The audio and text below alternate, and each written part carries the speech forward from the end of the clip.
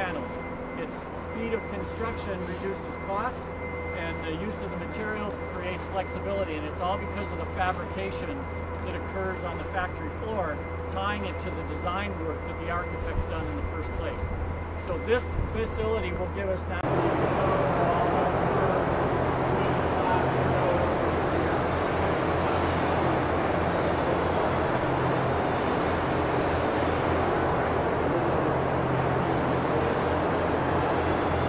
hybridization of the structures.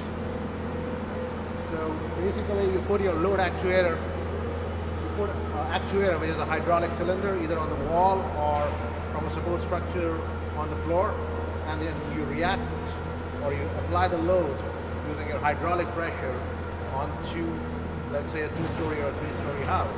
And you have multiple, or in a series, you have multiple hydraulic cylinders that are synced together using softwares and computer control that will allow us to either mimic seismic events, so we can have ground motions as an input function that will, let's say, what happened in Loma Prieta or what happened in Nepal a few years ago.